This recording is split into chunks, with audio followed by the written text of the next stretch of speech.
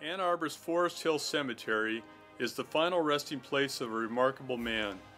He was a lawyer, author, and businessman, but his legacy will always be associated with the University of Michigan football program. In 1901, when he was only 30, he came to Michigan and became the U of M football coach for 25 seasons. In that first year, his team outscored the opposition 555 to nothing. That season culminated in the first ever college football game called the Rose Bowl, and his hurry-up offense resulted in a 49 to nothing defeat of Stanford. During his coaching tenure, he won 6 national titles and 10 Big Ten championships. His football innovations included the linebacker position and the spiral pass.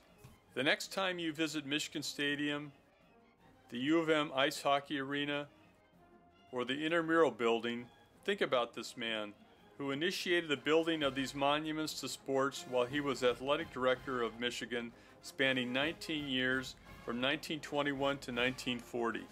This is the story of Fielding Yost, the man behind the legend of U of M football that lives on today.